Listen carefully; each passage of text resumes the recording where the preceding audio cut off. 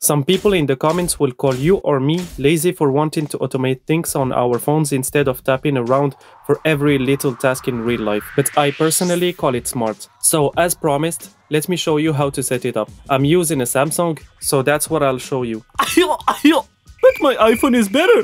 Yeah, I know. Pfft, what a loser I am. So I will use the Modes in Routines app. But if you're on another device, you can use the Google Home app or Tasker for Android or the Shortcuts app on iPhone. Here is how it works. Open Samsung Modes in Routines, then tap Create Routine, then tap on If. If you want the trigger to be your location, tap Location. You can also trigger it by time. Or if you want to trigger it with an NFC tag like I showed you in the last video, tap NFC tag. In my case, as you saw in the intro, I want my phone to connect automatically to my Bluetooth speaker and play directly music. So I will click on Connections, Bluetooth on, connect to a Bluetooth device, and I will choose my device. And then I will go back to click on Music, Play Music, and choose my preferred music app. And that's it, you've got your automation ready. And now